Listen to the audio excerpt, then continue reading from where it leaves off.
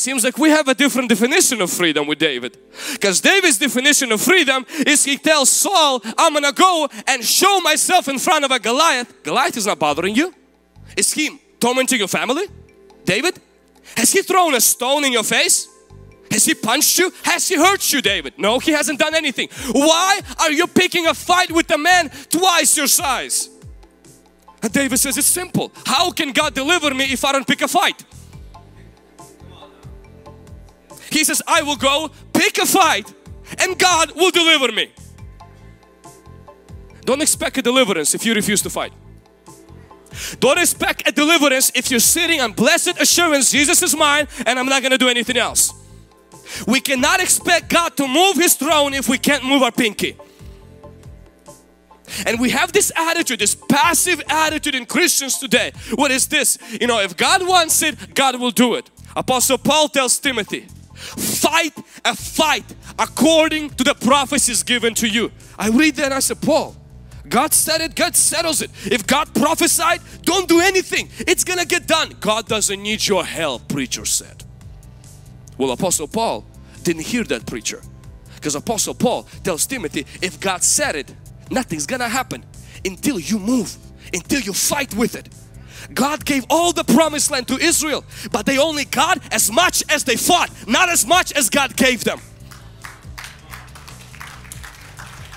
Like we heard a testimony today, God gave all the blessings on the cross, but you only get not what you wish to have, what you fight to have. When you throw yourself in a battle bigger than you, you give room for a God who raises the dead to step in. But if you're waiting for every prophetic word, for every 7 green lights to be on your way to work, for the proper verse, for the proper sermon and the proper song, for everything to line up, and then you have the courage to step against the Goliath, my friend, that day might never come. You have to launch an attack and say, God will deliver me if I throw myself in something bigger than I am.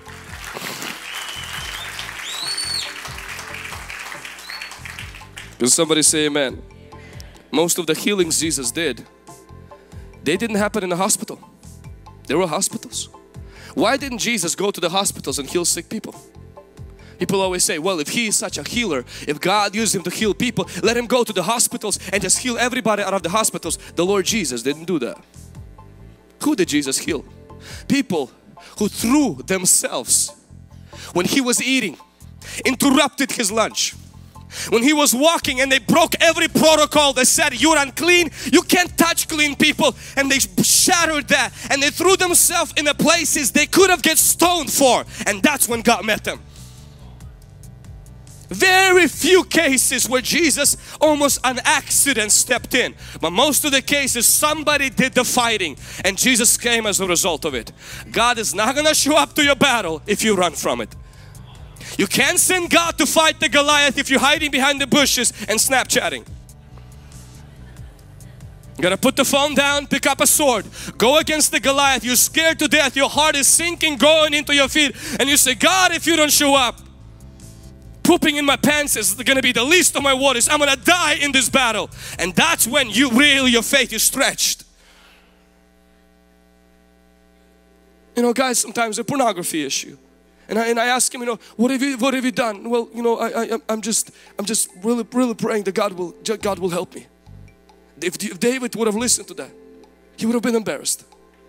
Sometimes we have, you know, generational curses. I came to prayer line once. That's great that you came to the prayer line. That is awesome.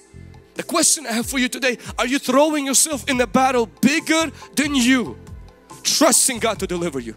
Or are you waiting for God to do the deliverance so you don't have to do the fighting? You're more than a slave. You carry a DNA of God. You carry an image and likeness of God. Lions make lions, eagles make eagles. God made us in His image, never lost a battle, and He loves war. He is a man, the Bible says, He trains my hands for battle. He trains my fingers for war. God creates you. He finds pleasure in seeing His child rise up from the diapers and take their position and take against the enemy. Jesus didn't just give us salvation, He gave us authority.